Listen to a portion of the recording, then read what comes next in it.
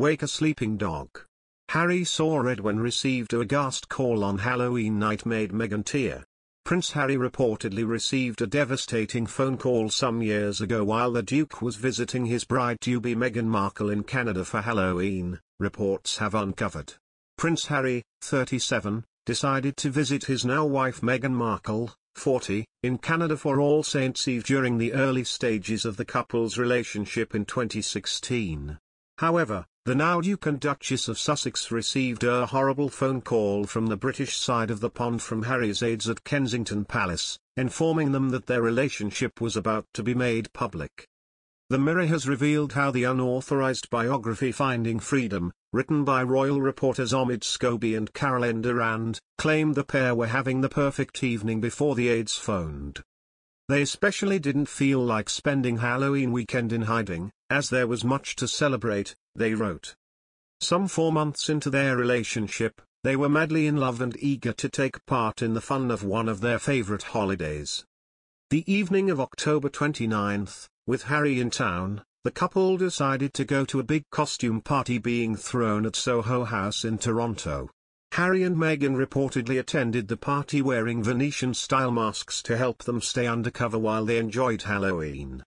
Harry's cousin Princess Eugenie, 31, was also said to be at the party with her now husband Jack Brooksbank, 35. It was possibly the perfect night out, until they received a call from one of Harry's aides at Kensington Palace. It wasn't good news. The couple were informed by Kensington Palace aides that a newspaper had found out about their relationship and intended to go live with the story the following day. While the Mirror did not name the newspaper, the Sunday Express broke the news that Harry and Meghan were dating on October 31, 2016. According to the Mirror, Harry and Meghan were reportedly left upset and angry once they found out their romance would go public. Less than 2 years later, Harry and Meghan tied the knot at Windsor Castle's St. George's Chapel. Although Meghan was an actor before meeting Harry, she did not receive as much mainstream attention as she did after starting a relationship with the royal.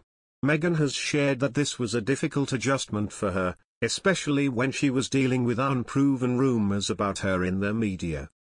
"I never thought that this would be easy, but I thought it would be fair," she said in the 2019 documentary Harry and Meghan, An African Journey.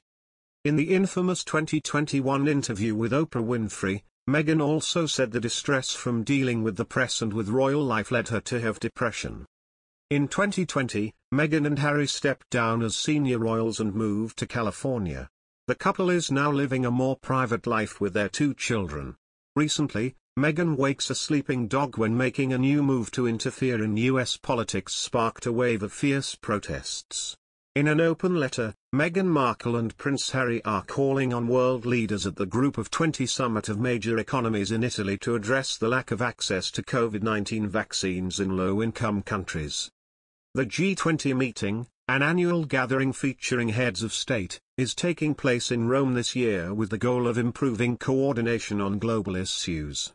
The open letter, which also features World Health Organization Director General Dr. Tedros Adhanom Ghebreyesus as a co-author, appears on the agency's website.